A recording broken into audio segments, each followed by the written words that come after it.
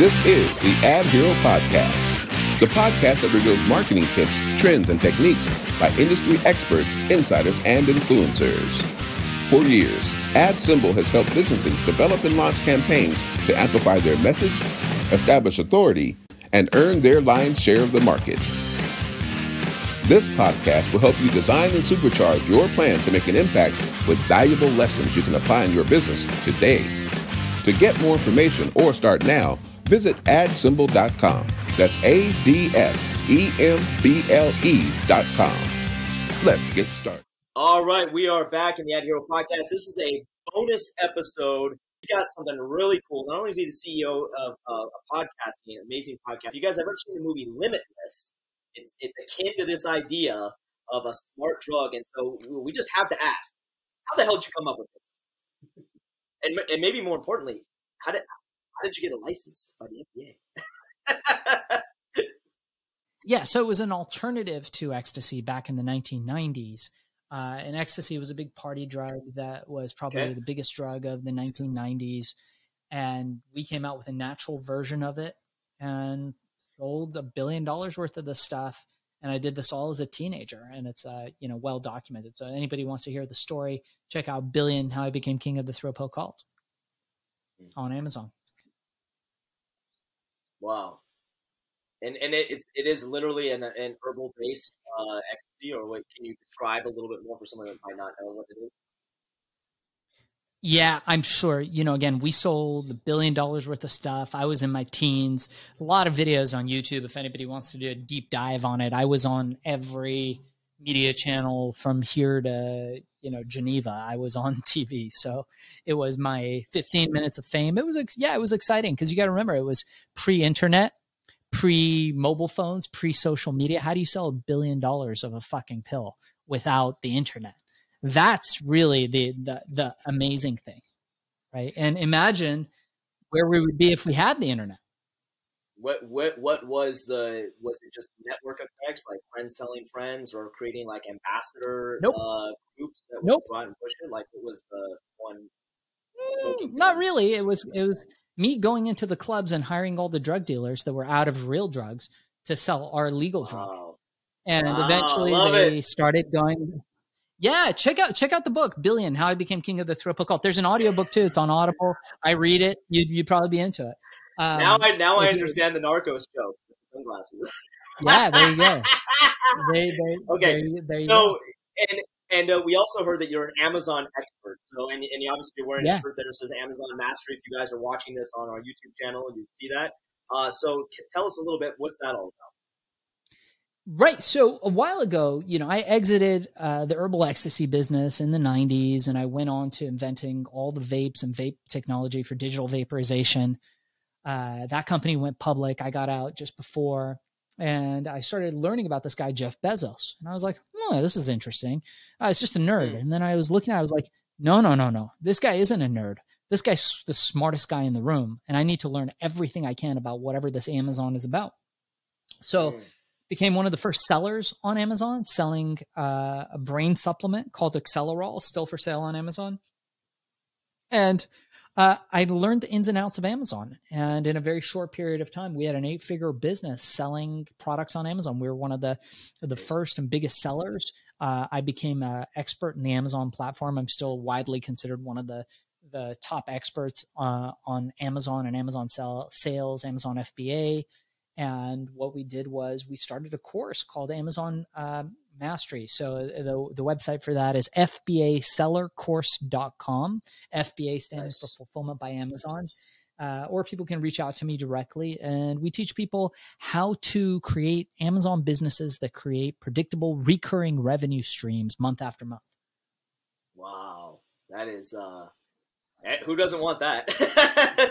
The passive income king, right? That's amazing. Yeah.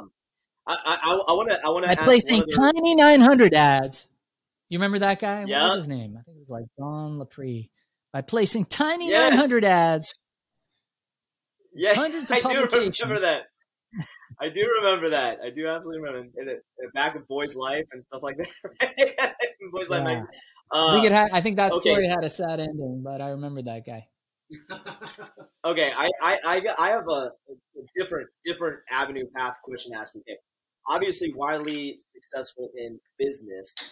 How do you personally kind of attack a day or a week to balance yourself with family life and friends and personal fitness and all that stuff with a wildly successful business? How can an entrepreneur best do that from your experiences and how you work? Yeah, it's a good question. So I've been in health and wellness for a good part of the last 30 plus years. I've been Nice. in the martial arts world since the 80s. So I train Brazilian Jiu-Jitsu, mixed martial arts. So that's my primary source of exercise, but I also do biking, hiking, anything having to do with being outside is for me. Additionally, I'm big on all the biohacking stuff, and I don't get too much into the big, the latest, greatest stuff, but I'm a big fan of light therapy. So red lights is a big thing for me. I'm also a big fan of temperature. So I do far infrared sauna. I do ice baths. And, I read this book recently, which was amazing. It's called The Power of Engagement, or I think The Power of Full Engagement, something like that. It's an amazing book. It talks about having these rituals in life, which I think is so important. So in the morning, the first thing I do is cuddle with my kid, have a fantastic, wake up time with him if he's awake, which 8-year-olds usually are. They have an internal alarm that tells them when you want to be alone. So they wake up and terrorize you. So I spend, as much time with my kid as possible. And then I'll usually start the day with a sauna, an infrared sauna. I'll do some red light therapy, and then I'll do an ice bath. And then I'll hop in the pool, do some laps. I'll get some work done while my kid's at school. And then I'll train Brazilian Jiu-Jitsu. I train here in Los Angeles at a great place. If anybody wants a great place, reach out to me to train Brazilian Jiu-Jitsu. And then, I come home. I eat mostly paleo. I'm not crazy fanatic about what I eat, but I don't eat the crap. I don't eat fried foods. I don't eat junk food. When I go out, I read the ingredients and I try to have as clean of a life as possible, right? I don't do drugs. I don't, do anything crazy that would jeopardize my health. I don't do anything that I can't take back, really. So, Wow. I don't smoke. I don't really drink, right? I have a glass of wine with dinner.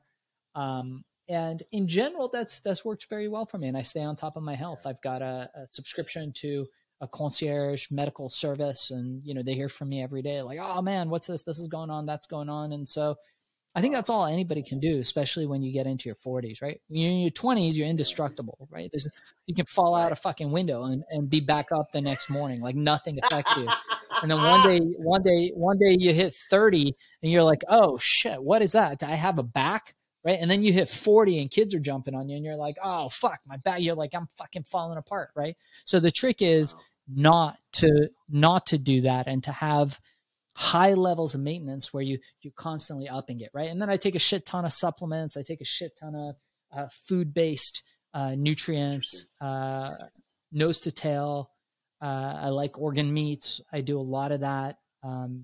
Yeah. So I think that's kind of generally my routine. And I'm always, yeah, a lot of people that come on the program or that we personally know, we talk with them about that balance in life, and it's interesting along the spectrum, like where people are at, in their journey.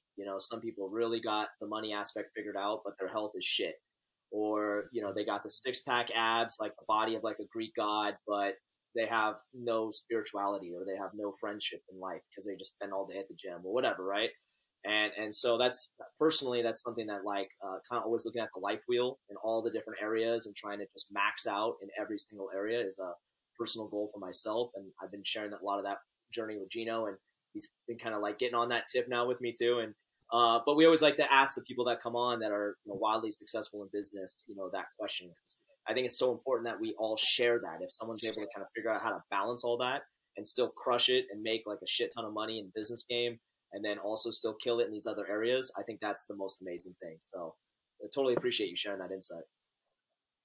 Yeah, well, it's all connected, right? So it's all, yes, the balance and harmony that you have in your family life reflects in your work life, reflects in your financial life, reflects in all that area. So it's about balance. It's about harmony. It's about not fighting with idiots and assholes and measuring your energy, right? What we know is you can't manage time. We all have the same amount of time. We got 24 hours, doesn't matter who you are, right? But what we can manage is our energy. And so you got to look into the world at where are the energy suckers, where are the vampires, what are the things that take and give nothing to your life and that you can do without. And you got to be fucking ruthless, and you got to cut those things out of your life and focus on the things that bring you balance, that bring you harmony, that put you in touch with nature. And that's the kind of thing that really at the end of the day brings you this sense of wholeness. I got real fast before we cut out. I got a word for you that I made up with that. Exactly what you just said. I told you this a couple years ago. I call them time pyres because they suck the time out of you. Yeah. So I even have my buddy make a little logo. It's like a clock with some vampire fangs and shit. Like, watch out for time pyres, man. Don't let these motherfuckers get on you. Yeah. Not everyone's for you. You got to learn to say no. You know, you got to learn to say no. And so often, I learned this as a day trader trading heavily leveraged commodities. I traded almost close to $1 billion in heavily leveraged commodities. And I learned that the days you make the most money are the days where deals are left on the table. Because as a trader, you go in there, you turn on your computer, you got your high-speed connections and your subscriptions to all the services and the data and everything. And you really want to trade, but there might not be a trade there. So similarly in life, it's that same kind of thing, right? I say no to 99.9% of things that come my way. Drives my wife crazy. So, do you want to go to this person's house, that person? I'm like, no, I don't. I don't even think I really like people. No, thank you. Right? Everyone's a fucking we appreciate you saying we appreciate you saying yes to us for this podcast, man. It's been awesome. So Gino is going to work his magic in post and get everything all stitched together, and we'll definitely drop you those links and tag you on Instagram and all that good shit. And it was an awesome interview, man. Yeah. So for Amazon, you guys can just reach out to me. I'll give you my direct email is darkzess@gmail.com. That's DARKZESS@gmail.com. Or you can go to FBAsellercourse.com. FBA, of course, standing for Fulfillment by Amazon. If you're interested in being featured on lots of great podcasts like this one, go to podcastcola.com and book a free 15-minute consultation. Awesome, man. Thanks again, Shaahin, man. We loved it. It was awesome. We'll definitely stay in touch. I appreciate you guys. Thank you.